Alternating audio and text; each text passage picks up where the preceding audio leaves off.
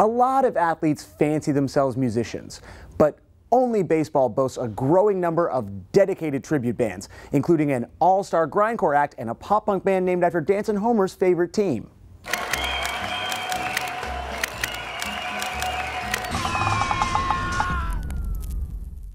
We are living in an era of unparalleled musical baseball gifts. Sure, basketball has the courtside star power and football is football. Oh shit, son.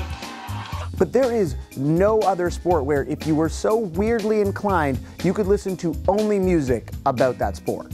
And now we're making highlights like nobody's ever seen. What if the team ain't winning? They take it out on me. The Isotopes are a Canadian punk band whose songs detail the crucial minutia of things like the infield fly rule and the loneliness of players defecting from Cuba. Important lesson for the kids, you know? Well, we got some newer songs in the works. Columbus, Ohio has Slugging Percentage, a two-piece who start their shows with one of their moms playing the national anthem on the flute, and who get kids to run in a mosh pit around them on a base path that they bring to every show. Plus, they have their own umpire. To umpire the game tonight, we have... Which brings us to my personal favorite, the Pig Destroyer referencing tribute to the Los Angeles Dodgers breakout star Yasiel Puig, Puig Destroyer.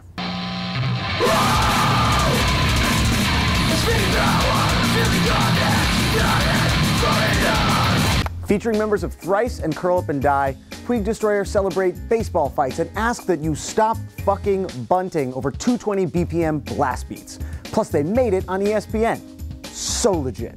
With the merchandising and attendance frenzy that he's created in Los Angeles, or with a metal band named after him with a single called One Man, Five Tools. But you don't have to stop with bands that are named after baseball players. You can listen to baseball players who are named after baseball players sing about being baseball players because they are those baseball players.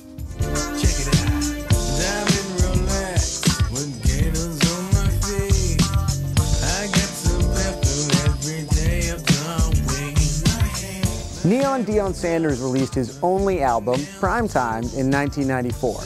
Must Be the Money never actually charted, and the album never actually charted. And even though he was managed by MC Hammer, Sanders' career quickly flatlined, which is the opposite of Bernie Williams, who followed up a four-time World Series winning career with the Yankees with two wonderful and tasteful albums of classical jazz guitar.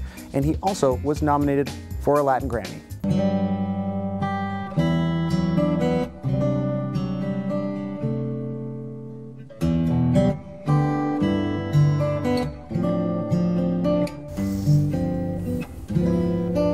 Swatted the ball out of Arroyo's head.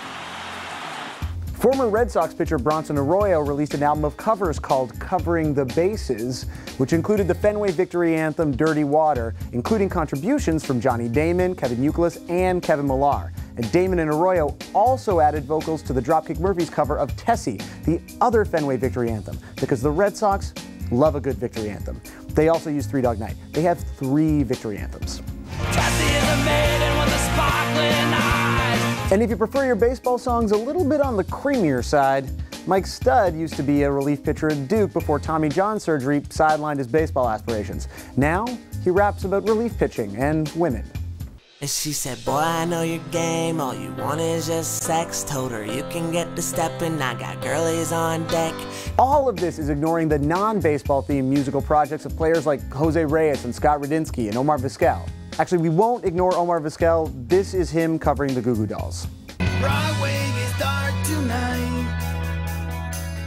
Little bit weaker than used to be.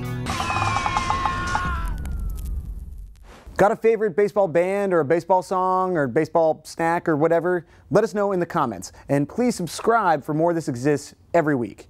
And also, listen to your friends in Puig Destroyer and stop fucking bunting.